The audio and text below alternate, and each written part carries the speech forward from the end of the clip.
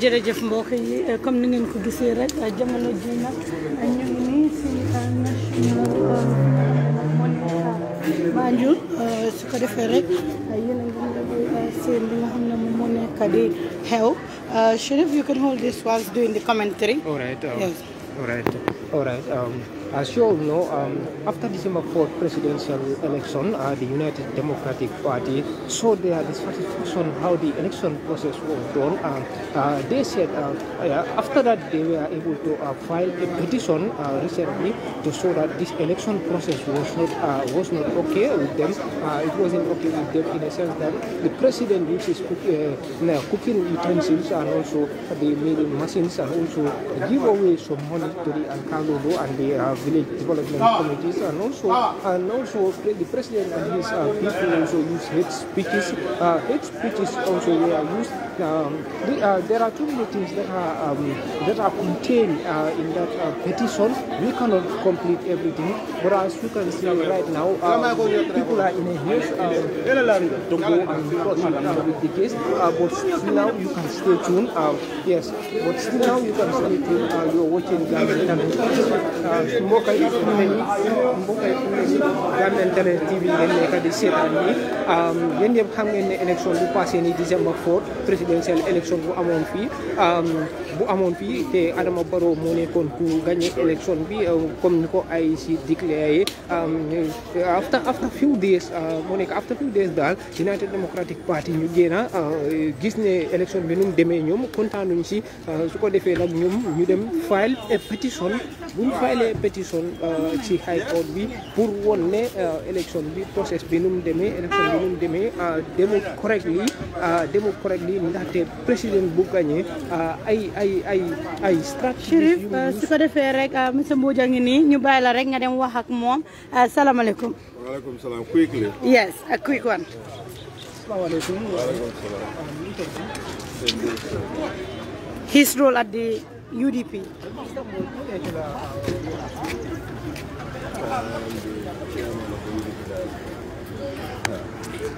So what is it all about today? Basically, nada men na wala mkana na case ni present. Comments on it. Actually, mo recommend wala comments on it today. So contrapasi dro. Democratic Party.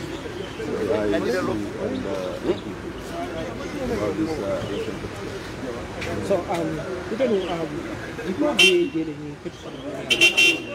Yes, before we get it, we have evidence that the government is fraudulent, and we will present our evidence on the wall and for the court to make a decision.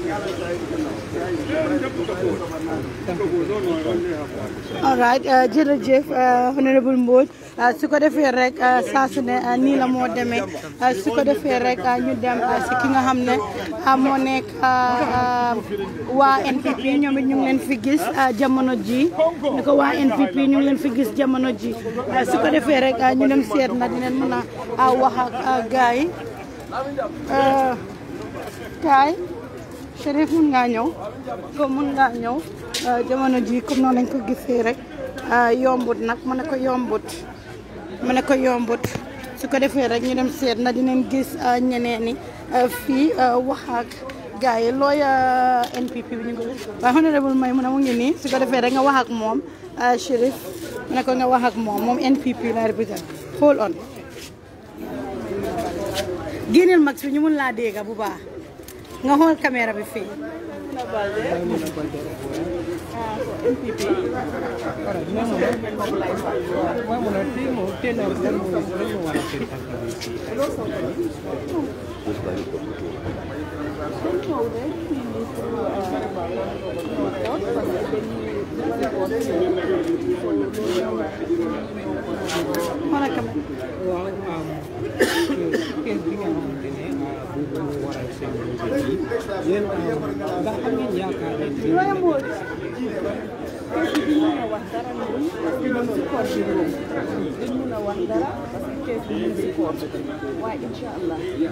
am nga yaakaar ne di ngeen wér looy wax seen support dal gis nañ ci Excellency President Adam Barrow naka la dalee tey te ñun ñëpp dañoo tey dal parce que ci démocratie bi lañ nekk man ma ne démocratie bi tamit démocratie la ñu nekk mu yore boppam daal ñu dal seen xel bi xam ne dara nekku ci everything is all right yëpp ñu nekk rek ñun suñu président dafa respect loi bi so loolu moo tax suñu sokotam yi daal wax leen ma wax leen rek ne ñu dal ñu tey dara nekku ci jàmm rek wax ñoom. Do you have any problem with how this thing is going?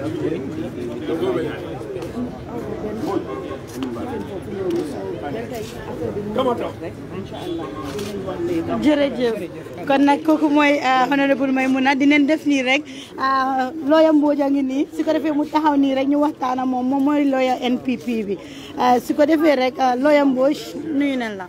jërëjëf. I'm lawyer Mbodj. Look at my camera. Fine, thank you. Why are you here? Yeah, you know, the NPP and the president are almost one and the same. So he's obviously the party leader and secretary general of the National People's Party. So I have no choice but to come and witness what is being done and what is being said. We are watching closely. We are an interested party in this case. Do you have any hope that this case will win it, the people? No, this is not a question of winning the case. It's a question of killing the case. Because a dead case cannot survive much more to win it. You win a case or you win a game. But this is a non-starter. They don't have power to bring the president to court. In fact, the constitution is against that. That's why there is an objection to that. So tey lan moo xew exactly si biir courthouse bi lan ngeen doon waxtaanee lan moo xew. Yeah, tey luñ doon waxtaan mooy affaire yi préparation bi case bi naka lañ koy defee. Because lawyer président bi Sheriff Tambidou moom dafa file objection ne case bi court bi mënu koo def loolu mooy constitutional objection. So saaf nañ gars yi saaf nañ IEC tamit am nañ right pour respond ñoom tamit UDP am nañ ministre baa ngi noonu. ñoom ñëpp suñu respondé dañ continuer to decide whether case bi dina dem forward wala foofu la ko. So which means right now foofu lañ toll. Yeah, right now foofu lañ toll. So kañ nga delluwaat si court bi. Yeah, ñu ngi war a dellu si court bi on Tuesday. On Tuesday. Monday conference bi. boobu dañoo toog ñu sotaaw kayit. IEC ñu ngi war a saaf kayit. UDP tamit ñu ngi leen war a saaf nañ leen ba pare waaye dañ war a tontu so kayit yu ñoo tontu yooyu la ñoo saaf ñu distribute ko ñu make sure ne ñëpp am nañ seen kayit yi balaa Tuesday loolu mooy status conference. Alright, loo amal pour general public bi. Yeah, for now war nañoo xam ne Gambia is a full-fledged democracy because it's only in the Gambia you can have a situation like this where you can shoot the president in person and you walk away with it as if nothing has happened. No, nobody dares to do this in the past 22 years. We have seen Yahya Jammeh winning elections, alleging that it has been rigged, but they never sue him in person. This is the first time. So this is a development in our jurisprudence and in our democracy as well. All right, lawyer Mbodj jamono ji xam nañ ne doo dee daw question tey naka la mel kan mooy Bori S Touré moom it mu nekk lawyer bu UDP tey ñu gis yow it nga ñëw si court bi yéen loo leen a def fii. Yeah, first of all, Bori, although member UDP la, am na right to taxawal UDP. Okay, man, I'm a lawyer for the NPP. Man, I'm not right for taxawal suma party. But right now, NPP is not yet a party in this case. It's most likely objection will be here next week to Nango Prunugene to the president. Obviously, is the National People's Party. No complaint is not against the president. It's against the National People's Party because my party leader, my secretary general, my candidate for the NPP. So that's why I'm fake case. So from nekk ni lan la case bi wax. Yeah, it speaks volumes. It speaks volumes because Luabi, first of all, is a test of the jurisprudence of our country. This is the first time in the history of the Gambia. So court if a decision on it, it becomes a precedent. And precedents will in Gambia, around, because anytime you have a case like this, Munga use the decision of this court as a precedent in that case. Just like amnen cases you melni in other jurisdictions like Kenya, in Malawi, in South Africa. So it becomes part of the legal history of the Gambia. Tele yi bari neen ci dëkk bi waaye bokkuñu ma bëgg rek nga break down ñu UDP lan leen wax maanaam lan leen suyal. Yeah, I know petition be already tasaare nañ ko social media bi ñu bari am. waaye mën nga ko break down because am na ñu bari ñoo xam ne understand ko te yow lawyer professional lawyer nga dinañ bëgg nga break down ko su ko defee ñi ci jàng si. Yeah, first of all lu ñoo challenge against the Election Act mooy le NPP man NPP lay wax because kenn gisut président Adama Barrow wàcca jox nit sujeer wala jox nit machine wala jox nit xaalis seen pétition bi yëpp waxuñ si loolu so obviously dafa miin ne agent su ñoo wax ñooñu members of the NPP la ñoo wax so NPP party loolu moo tax ma ñëw pour taxawal parti bi xam lu xew but ñoom seen petition bi apart from they call it corrupt practices. Yeah, it depends on the definition. Xam nga legal term ak legal word mën nga ko define in a way that will suit your purpose. ñoom duñ koy define mooy ci si campagne bi sujeer yi dëgg la tasaare nañ sujeer yi dëgg la joxe nañ 1000 machines but it's not only the NPP. The reason why Essa pulled out is because he's convinced that he has also given cooking pots and machines to the voters to solicit their vote. And the evidence we have as of now, UDP Lundef, the campaign, the photos are there. The party leader is there in the middle of it. Their other party militants are there. So Lulu can go with.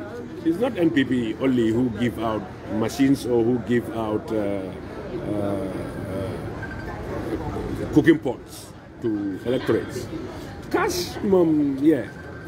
You know, politics cannot be done without money. They are saying that it's not a level playing field, which means NPP Nyolan Opa, Nyomsen Bopa. What it means is that NPP is stronger in terms of the campaign period. Because what they are saying is the field was not level. We are doing what they cannot do. The case is just like a complaint to the court about the electoral process, not the election results. This is not a challenge against the results of the election. This is a challenge against the process of the election. That's during the campaign period. But, I mean, we have seen the evidence. The evidence is there. Don't worry, it will come out. You will all see it when the time comes. So, right now, ñu ngi leen gis yéen waa NPP. But dafa mel ni tey waa NPP ñoo gën a bari waa UDP si biir li nga xam ne moo nekk code bi. Yes, that is correct. That's a right observation.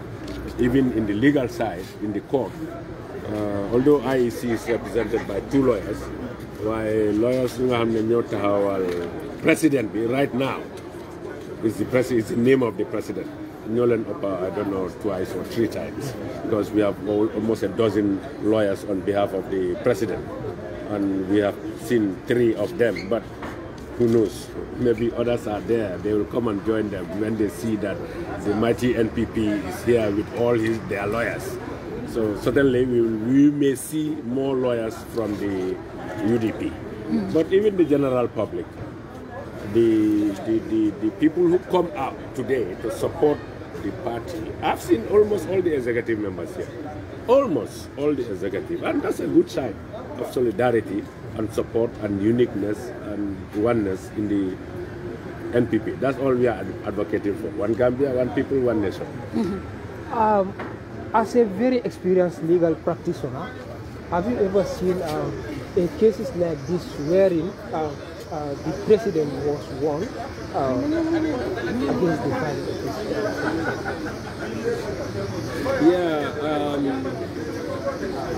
it's not a, like I said, the family is not a challenge against the election results, because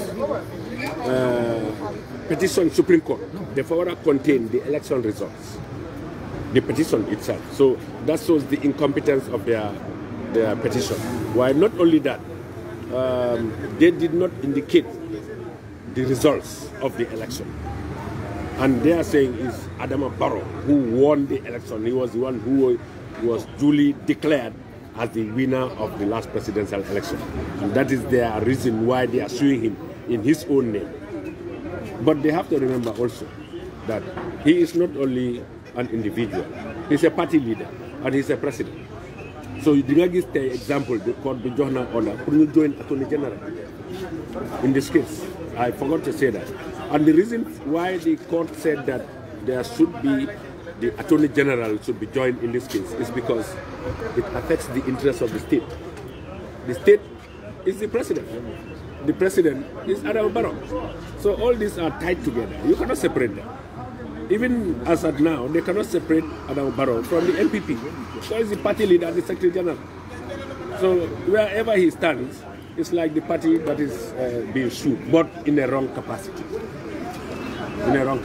So the court has always two choices. Either they strike out the case, or they allow them to amend it. Amend is correct their processes. Join the right people. We have seen they join the IEC. We have seen the court has joined the Attorney General. Maybe the MPP will also come and join them when HE's name is out of the case. Hanali win la pour democratisation process pour contribuer pour gis a party taking the president to the court. Yeah, this is a second test. The first test we have crossed in the Yakuba case in the Supreme Court. But in that case, it was against the office of the president. That was what was sued in the court. So that's why the Attorney General was there. That make it compulsory, all right? But in this case, they are suing the president in person, in his own name, individual. The president did not contest the election as an individual. We all know that. They know that. The president contested the election as the sitting president of the Gambia. He's still the president of the Republic of the Gambia. And secondly, he's also the party leader and Secretary General of the National People's Party. So those two offices have to be filled in this case. I must tell you, is that anybody who will be affected by the result of the case should be joined as a party in this case. So this lot join Attorney General. Like it does not NPP. si lu gàtta luñ dégg fan yi rek bu ñëw wax ak kenn si ñi nga xam ne ñu ngi ñëw si court bi mu ne court bi fa war a dem on break waaye lan moo tax case bi ñu def ko right now. Yeah, it's boobu tamit loi la because constitution bi moo ko teral so file a petition whether the court is on break or not or on session. War nañoo hear petition boobu within 30 days. That is 1 month. And I'm sure you will all know the reason. Closely tied to the swearing in of the president. Because normally the swearing in is within 1 month after the election. So the court also is mandated to hear the case within 1 month so that Bala swearing in Bijon, they have disposed of the case. Okay. So the family come case be what a story no? No. What is the story? We are expecting the name of the president to be struck out. Why sa face be gis nañ ne yaa ngi feel ne comme ko amul pression sax. Is that because of the hope you have? No, it's not only hope. It's confidence. The confidence I have in this case that this suit is incompetent. I wish that Mansuma Boba I was addressing the court. Serif Mom is my senior. He also is led by a senior, so I cannot go into that. But if I was the one defending the case, we may start arguments today. Arguments on the legality and the competence of this case. Because even the general public, everybody is talking about it. You cannot sue the president. He has constitutional immunity. Lawyer bu UDP bi xamul liggéeyam. Well, no, not xamul liggéeyam. Xam nga loi bi dafa sew. Everybody we know that. Ñu ne loi bi dafa sew. Lu tax ñu ne loi bi dafa sew mooy you can never know which way it is until court will decide. So this is why I said it's a test for our jurisprudence and our democracy. Because this is the first time that the court will pronounce on the legality of suing the sitting president in person instead of office of the president. léegi lu ma la bëggoon laaj moo nekk ne comme gis nañ ne bi élection bi weesoo nit ñi li tegu seen boppay rek bëri na suñ su bëggee teg mbirum àtte est-ce que nekkul tam luy gën a sonal Gambien because xiif nañ mar nañ rafle nañ te liñ soxla léegi moo nekk kuy liggéey ak ku ñu mën a jàppale waaye soxlaatuñ léegi ku ñu indil ay jafe-jafe si wàllum àtte léegi yow loolu la nga soxla. loolu moom dina d'accord ak yow si loolu parce que ñu bëri man am a professional maa ngi liggéey am a private lawyer waaye si election period bi man sax am na this observation business has slowed down. The reason because of the tension and the campaign dafa affect almost every activity and that has slowed down the functions of the economy. That makes life difficult for Gambians. And then like you said, by now we should have put this in the past.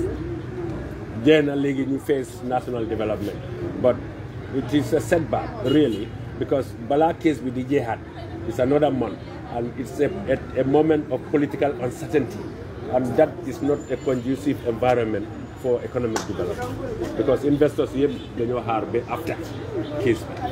During campaign, everybody was saying nañ harbe after election. Legi election bi jena legi court, so foog ñu harat be court bi je bala dañu mëna am tan. waaye tamit taxawal ñi nga xamante ne ñoo di waa National People's Party est-ce que loolu taxul tam nga yaakaar ne ñoom ñoo nekk si dëgg because léegi bu ñu seetloo ne ñu bëri tam dañuy wax ne élection bi result si daf leen jaaxal boobu mu leen jaaxal est-ce que nekku na yow li nga taxawal waa NPP moo tax nga bëgg leen a defend waaye fekkate de am na loo xam ne yow yëg nga ne loolu dëgg la wala mu fa dem. non xam nga campagne soo gisee IEC jox candidate bu nekk lañ jox time campaign time and stopping time. That is equality. So the campaign period bi ku nekkat da nga uti voters yi convince leen defal leen promise leen lu nekkal just to enable you to win the election and the electorate. Now if in the process they are alleging that we use money, we use cooking pots, we use milling machines. These are needs of the Gambians. Gambians, this is just to show that Gambian democracy has developed to a stage that the people now know what is right, what is good, and what is bad for them. It's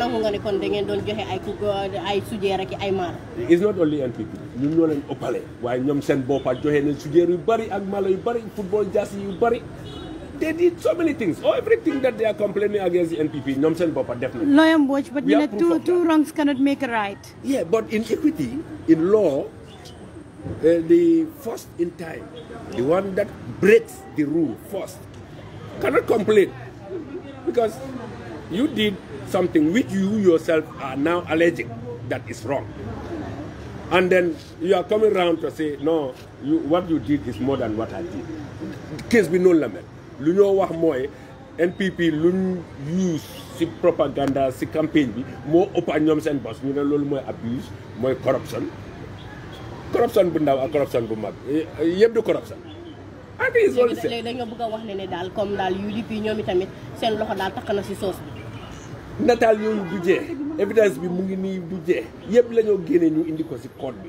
wane ñoom seen boppa fu ñoo mee sujeer fu ñoo mee milling machine fu ñoo mee jaasis fu ñoo mee xaalis is abundant is in mu ngi fee social media te léegi da nga gëm ne daal gars yi tey suñu wiinoon ñoom duñu egsi fii loolu moom 100% la ñëpp am nañ ne suñu wiinee duñ ñëw fii duñ complain the reason why lu tax ñu ñëw court tey di challenge results mooy dañ ñàkka and you said something that about the surprising results yeah xam nga social media now is so powerful that mun ngaa nekk fii nga yónni message in the next 5 minutes. It's all over the Gambia through the social media. So this is the advantage that we are aware. We use social media very well to our advantage and enlighten the Gambian people and encourage them and show them and promise them and do what we can do for them. What can do the same thing? Léegi foreigners yi ñu wax ne ñooñu dañoo bokk ci dañoo am voters card léegi yow mi nga xamante ne yaa ngi fi taxawal waa NPP yow lan nga mën a wax ci ñoom. No, xam nga loolu tamit it's a non-starter. The reason why I said it's a non-starter mooy ñoom seen boppa since the time of the registration they have party agents all over the registration center. Every registration center in this country, UDP was there. Their agents were there. And I guess when you register looking foreigners, okay, after the registration, you compile list, you publish it. You know, who complain against X, Y, and Z that he is not qualified to vote. You got them revising court. You set up revising court for 2 months. Courts are talk legal. 2 months, the courts were sitting as revising courts. There was no petition. There was no complaint. New def campaign, you win land, you register foreigners. And where were they when those foreigners were registered? You found. And that's all I can say about that. Why don't you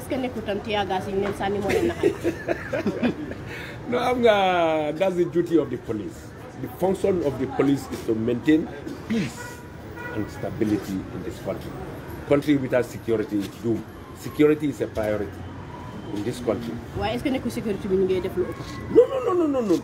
Ndax gis nañ jitu réew mi ci benn meeting na mu wax ba ré mu ngi won TikTok ñep diko gis muy wax ne wax ba ne wa 3 years bi ñu taxawé waaw dañ leen sanitaire gas waaye léegi luñ leen a def mooy ëppalu waaw lu tax mu wax loolu li simple la we need security in the country, we need peace, we need order, we need stability.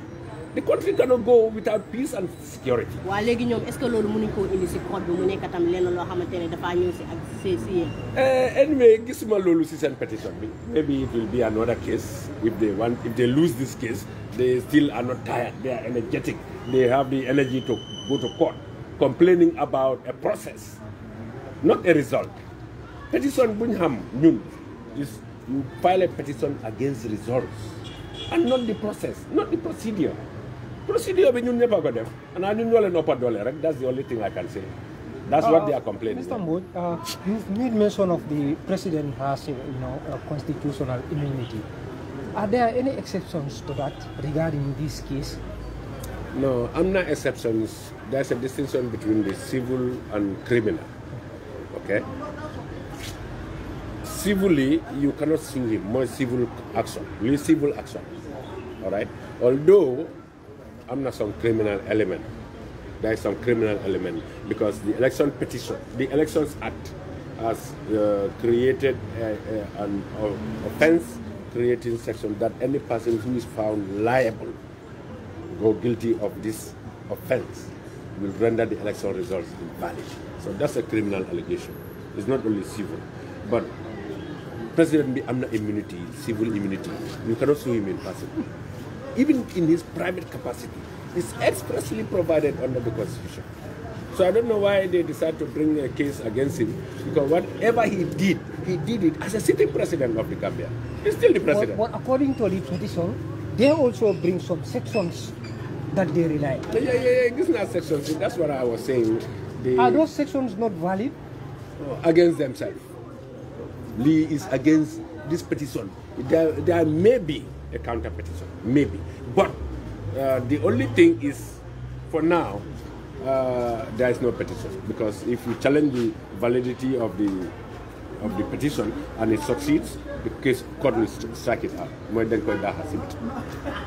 if that happens, that's the end of it. Waaw pousse yi tamit naka la because gis nañ ne poussaat nañ mbir mi bi ci kanam ndax tamit pousse yi du dem fa mujj gi tamit dina jur leneen. Non. Court bi Chief Justice bi wax na ko ci court bi mu ngi ñaan ñëpp lawyers yi ak judges yi pour ñu def case bi within 1 month. So du passé 1 month.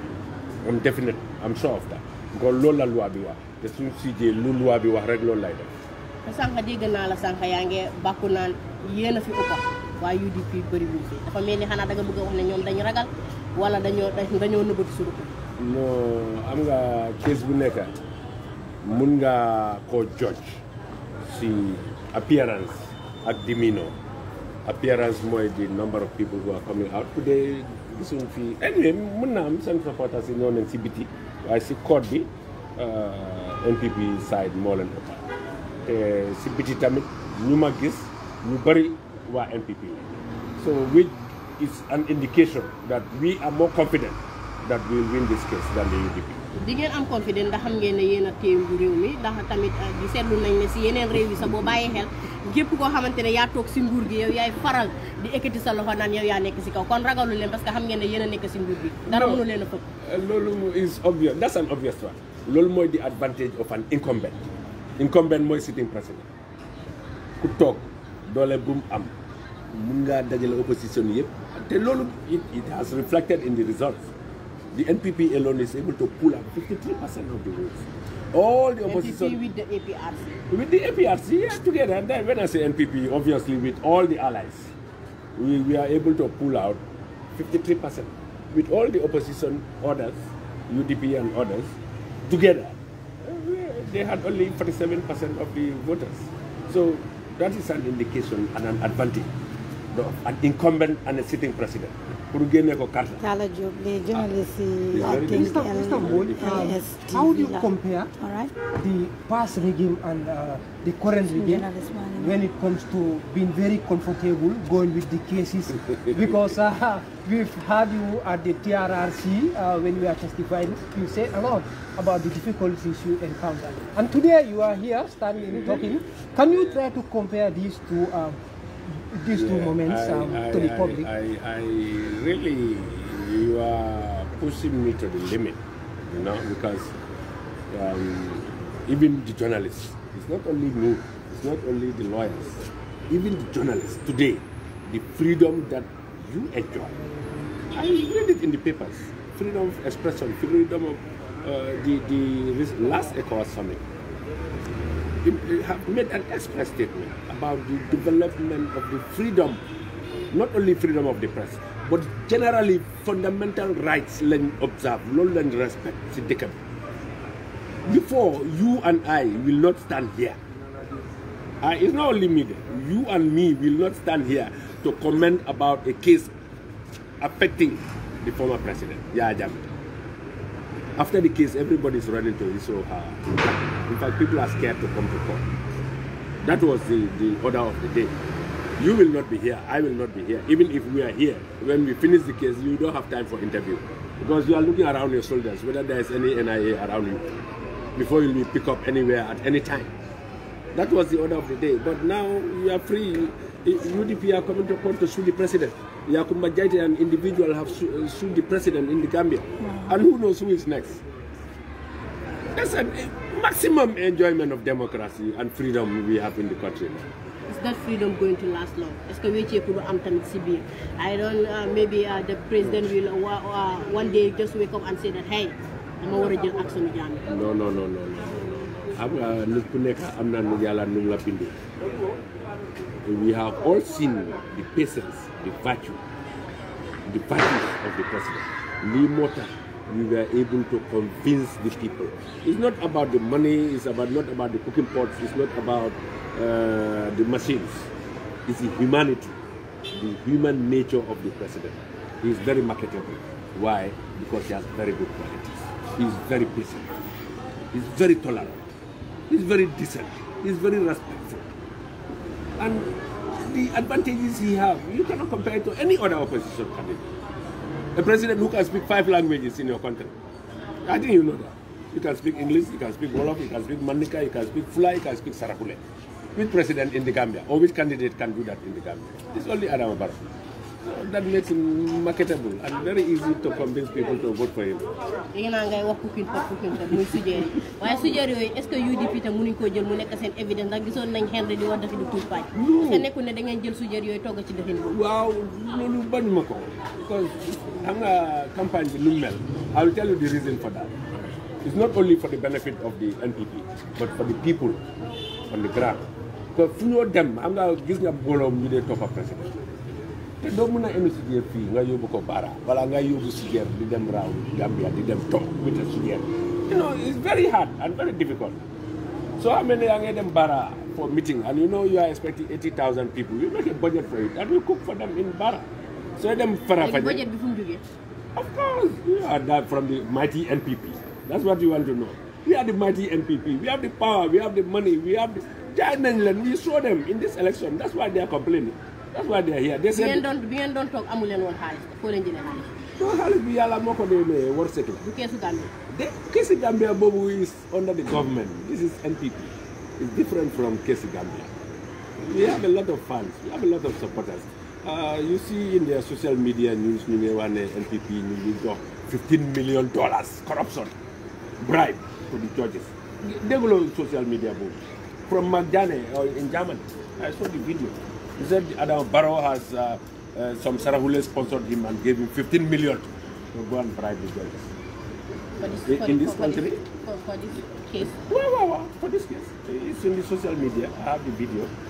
If we had $15 million, we would have given them before, in the previous case, against the president. That's the Yakuba case. Why we allow democracy to flow? Barrow does not interfere with the judiciary. He relies heavily on the independence of the judiciary. He has said that. And that's why he allowed them to use their own force to finance themselves. So that's the best independence of the judiciary you can have in the country. Thank you. All right, Lawyer Butch, your final message to the Gambians. I have always been saying this, and I'm proud that they came to court. I'm proud that they came to court.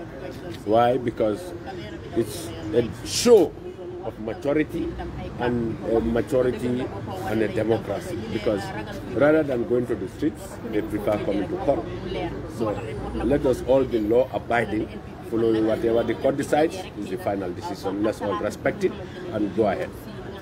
Thank you very much.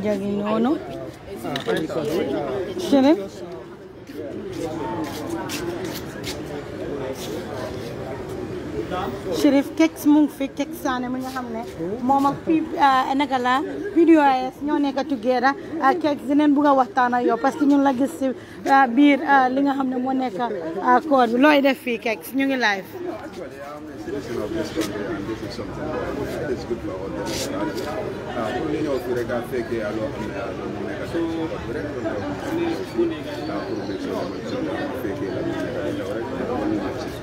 No gisee li nga xam ne moo nekk case bi. Actually, it is good for democracy, irrespective of can more win or can more lose. At the end of the day, it will just cement our democracy, democracy in the country. All the democracy, we should be ready for all the features that require democracy. Everybody has a right to get an election happens, and you are dissatisfied with the election, you have the right to Section 49 of the Constitution give you the power. I put for a petition, and I think UDP are no line definitely. So let's just wait and see. So let me know in your fee because noise bangi bari si ñi seen office bi.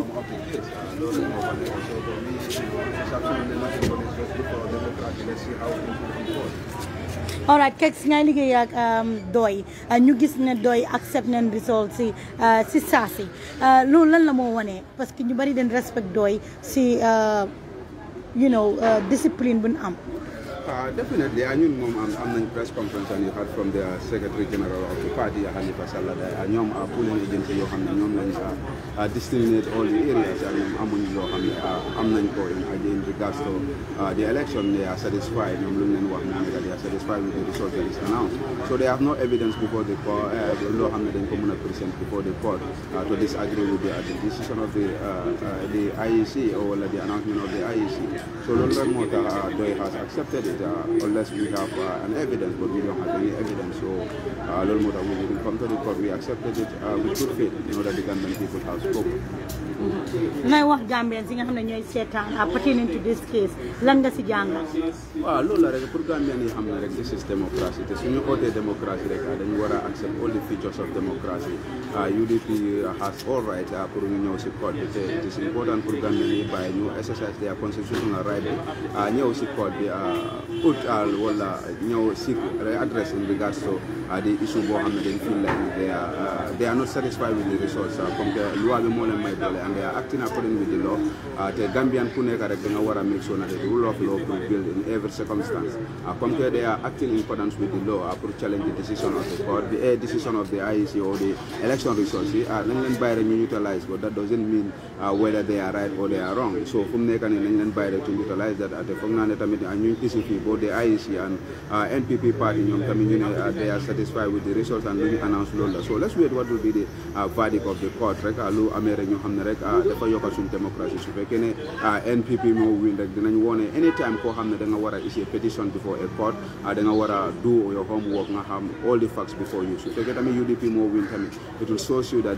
any person koo xam ne even you are incumbent you cannot cheat our election or you cannot do anything loo xam ne it is in violation of the election act so it's all the outcome will be good for our democracy te dina cement more of these issues and going into the future comme que we are calling for democracy we should all accept the features of democracy so for me I'm satisfied with whatever come I just came here as a spectator as a citizen concerned about the whole case and I'm interested to know what will be the outcome of the case and this is why I'm here not in the capacity of any political party but as a concerned citizen I am here at the court. Yeah, Keks ñu ngi gis ne soo gisee court bi tey dafa mel ni waa NPP ñoo gën a bari dan waa UDP lii ndax duñu indil problème because suñ fi gisoon waa UDP ñu bari nit yu bari dina ne gars yi xit na dañ just ñëw ku indi fitna ku indi naka su dut noonu foogaloo ne NPP dañ waroon a toog few people ñu ñëw rek comme naka la ko UDP defee. Well, I'm a court is a national bantabara and everybody has the right to hear the case so it depends on how interest they have in the case. If they have that much interest and I see them outnumber the other political party, that shows that how much interest do they have in the case. But there is no restriction or there is no law that says that nobody should come to the court to attend the hearings of a particular case that your party or your institution has been affected. So if they form a delegation and came here, that shows you how interested they are in the court. But that doesn't mean that UDP doesn't have an interest. Maybe they believe in their legal team and that's why they allow only the legal team to come and do the job for them. And this is why you don't see most of them here. So for me, it is fine. It just shows that how interested the NPP are in regards to this case and how serious too they have taken this case. This is why you could see a number of people and people are there sitting. Kek sana na ñoo waxal kek bu léegi rek soo doon war a advise NPP nga war a advise UDP loola na advise both parties. Well, lu may wax moo nekk rek affaire bi mu ngi si biir before a court te court moom nekkul këri kenn ñëpp a ko moom so what they will do is best in allow the due process of the law to take the center stage ñu allow the process since before mu ngi si court bi because su fekkee ne ñoom yëpp am nañ doole we will not have been here but xam na ne ñoom yëpp they didn't have the power to determine the election so lu ñooy def moo nekk ñëw court te comme que UDP has set a petition ñoom tamit they believe ne ñoom they have a case ñoom yëpp nañ show the maturity bi ñu advise and supporters yi to this is from any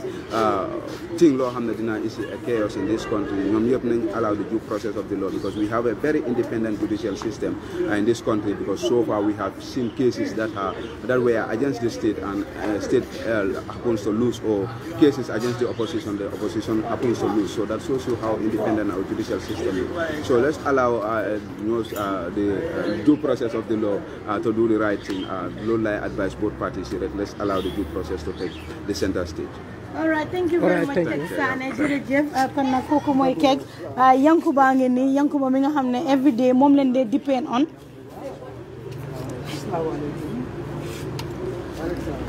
so kii leen dee depend on every day moom moo ñu dee jox information su ko defee rek Yanks nga génne max fi tuuti rek ñu mun laa dégg Yanks lan moo jot a xew ak loo ñu mën a wax.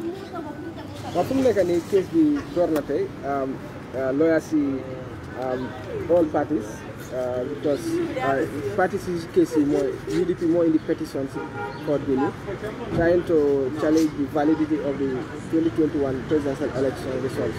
You know what the election of President Adam Barrow is invalid.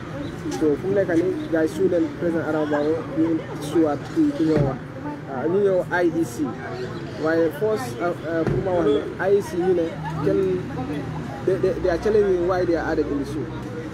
So UDP, they have different things to battle out in this case. One is the lawyers for the president are saying the president has constitutional immunity under Section 69, that he is immune from civil and criminal proceedings by virtue of his position as the president of the republic. So the president I sit up why would UDP add them in this suit? They have objection. They have preliminary objections for being added in the suit. So nyari yefi ñoo am. So lo mota Supreme Court lawyer Adam Barrow ñom file a motion on notice dated on the 16th. Ñom file motion on notice. So Chief Supreme Court dafa jox lawyer UDP at IEC 2 days to reply on that motion whether the suit should be dismissed. So Tuesday at 10 o'clock the case will be heard. That is only motion whether they will dismiss the suit or they will continue with it. Because so the Lulu is dealing with the jurisdiction of the case. Can a president be sued? On what basis can a president be deemed from prosecution, civil or criminal? So no more issue with criminal. So on Monday, Chief Justice Dafa organized a status conference at his chambers to discuss the case. Because we Dafa hear a case within 30 days we finish court. So Dafa urge lawyers let them all participate and work together as a unit for the expeditious trial of this suit, so that justice will be determined at the end of the day. So I understand the suit, according to the Chief Justice, is a matter of public interest, and they decide to hear the case within 30 days. So to repeat what I have said in short is, there are three issues in this case today.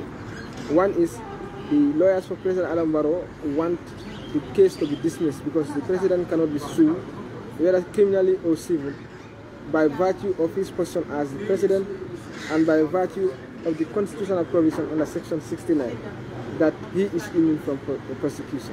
So on Tuesday, they're going to argue on that. Another thing is IEC lawyer 𝐂𝐻𝐔𝐏𝐑𝐄𝐌𝐄 told the court that they have preliminary objection as to why the name IEC was added. And also the lawyer for President Adam Barrow, the head lawyer, who is Sirif Mari Tambidu, Sirif M. Tambidu, he said they have objection as to the motion UDP filed. UDP filed a motion ex parte that they want ex parte order to add the name of IEC. But Sirif Tambidu said, according to the Rule 22 of election petition, that all petitions, all applications must be on notice. All applications must be on notice. But the UDP application is on ex parte.